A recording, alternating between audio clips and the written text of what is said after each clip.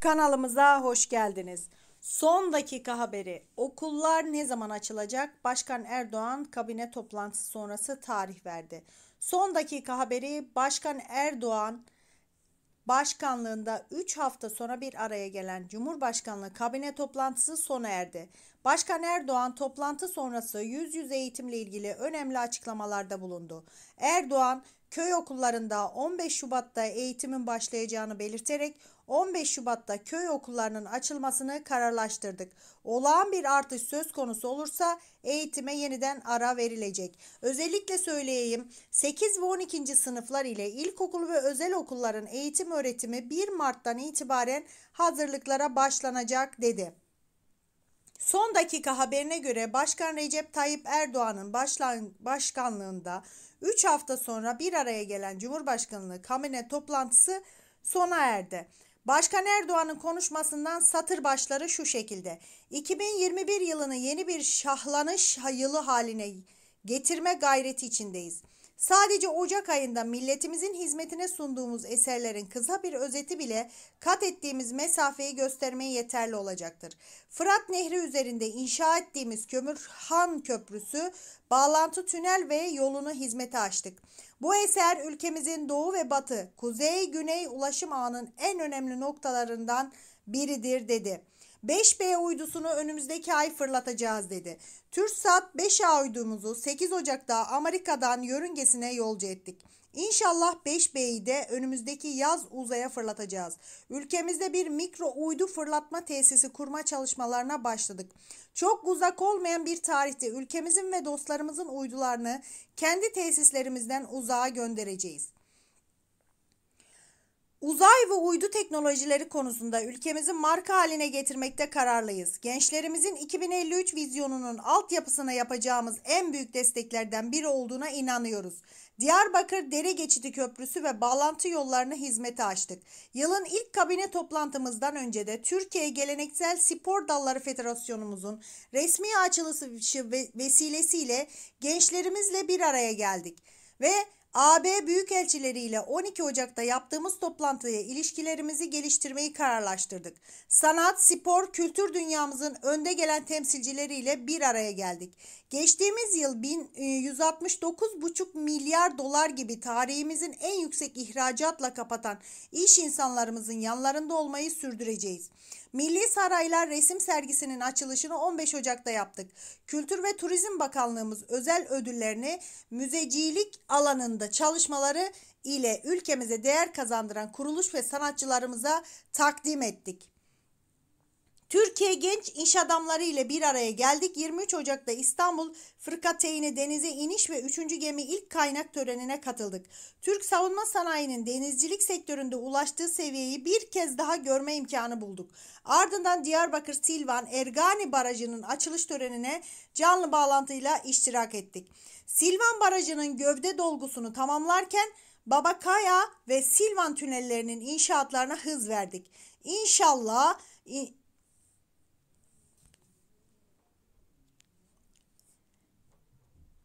İnşallah inşalarını hedeflediğimiz tarihlerde mutlaka tamamlayarak Diyarbakır topraklarını bölge ve ülkemiz için önemli bir kazanç kaynağı haline getireceğiz dedi. 8.000 konutun anahtarlarını sahiplerine ulaştırdık dedi ve okulu, camisi, çarşısı, parkı, yeşil alanları ve diğer tüm ihtiyaçlarıyla adeta yepyeni şehirler inşa ediyoruz. Elazığ'da köy konutları yöre halkının ihtiyaçlarını karşılayacak planlama ve projesiyle örnek bir çalışma oldu. Elazığ ziyaretimizde Avrupa'nın en büyük çocuk ve gençlik merkezinin resmi açılışında yaptık. Yazılım, kodlama, tarım, binicilik, okçuluk sporlarına kadar gençlerimize hizmet verilecek. Devlet korumasında yetişmiş gençlerimiz, engellilerimiz, şehit ve gazi yakınlarımız için bir programı Cumhurbaşkanlığı Külliyesi'nde gerçekleştirdik. Türkiye'nin bölgesel ve küresel çıkarlarını korumak için Gece gündüz çalışıyoruz. Ülkemizin son 18 yılının en büyük özelliği demokraside ve ekonomide kesintisiz bir reform gündeme sahip olmasıdır dedi.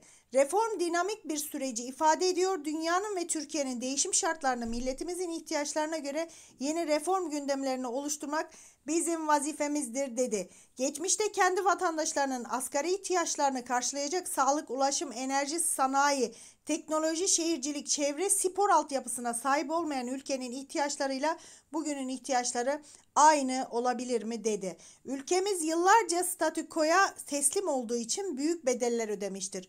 Bu defa küresel, siyasi, ekonomik değişimin önünden giderek kendi inisiyatiflerimizi hayata geçirmek suretiyle hayata geçirmeye çalışacağız dedi. Hukuki ve ekonomik reform paketlerinin hazırlıklarını bir süre önce başlattık dedi ve ilgili tüm bakanlıklarımız, kurumlar, sivil savunma kuruluşları ile görüşmeler yapıldı ve ortaya konulan tespit ve teklifler çerçevesinde her kesimin ihtiyaç ve beklentilerini karşılayacak taslaklar ortaya çıktı dedi. Yeni anayasa için harekete geçebiliriz. Kapsamlı bir çalışmayı kamuoyuyla paylaşacağız. Yasamanın alanı ile ilgili konularla ilgili meclis, idari alanda Cumhurbaşkanlığımızda gereken müşahhas adımları atmaya başlayacağız dedi. Önümüzdeki yeni dönemde yeni anayasa için harekete geçeceğiz dedi.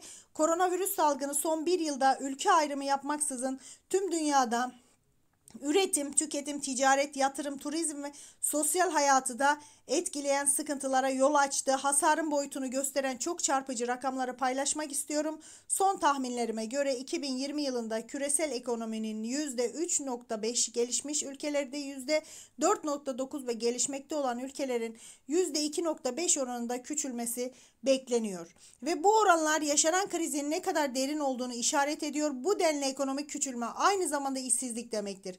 2020 yılında çoğu gençler ve kadınlardan oluşan 255 milyon iş kaybı yaşandı. Bu iş kayıplarının ekonomik değeri ise 4 trilyon dolara yakın. Bizi dünyadan ve özellikle gelişmiş ülkelerden ayıran avantajlarımız var. 18 yıldır sağlığa, sosyal güvenliğe, sanayiye, teknolojiye büyük yatırım yapan ülkeyiz. Yatırımlarımızın karşılığını işte bugünlerde alıyoruz. Milletimizin azmini, çalışkanlığını, yardımseverliğini tüm dünyaya gösterdi. Sağlıkçılarımızın özverisini sanayi, tarım, hizmet sektöründe çalışan kardeşlerimin alın teri tamamladı. Bilim insanlarımızın tutkusunu öğretmenlerimizin çabaları tamamladı. Topyekün bir seferberlik yürüttük. Sağlıktan sosyal desteklere kadar her konuda vatandaşlarımızın yanında olacak adımları attık dedi. En düşük emekli maaşı ödemesinin 1000 liradan 1500 TL'ye yükselttik. En düşük emekli maaşı ödemesini 1000 liradan 1500 TL'ye yükselttik. Sosyal destek kapsamındaki tüm ailelere ilave nakdi yardım yaptık. Büyüklerimize sahip çıkarak yalnız yaşayan 80 üstü vatandaşlarımızı yakın takip aldık. Bay Kemal öyle danışıklı dövüşle öyle gidip de çöp konteynerlarının içerisinden aldatmak suretiyle vatandaşlarımızı bak aç açık sefil gibi yalan yanlış haberlerle spekülasyonlarla sen bu milleti aldatamayacaksın zaten böyle söyledikçe bak artık partin kendi içinde dağılmaya başladı dedi. Kısa çalışma ödeneğinin şartlarını kolaylaştırdık diyor. Kısa çalışma ödeneğinin şartlarını kolaylaştırdık, kapsamını genişlettik, işsizlik sigortasından yararlanamayanlara nakdi ücret desteği verdik. Bugüne kadar çeşitli kesimlere 49 milyar lirayı geçti.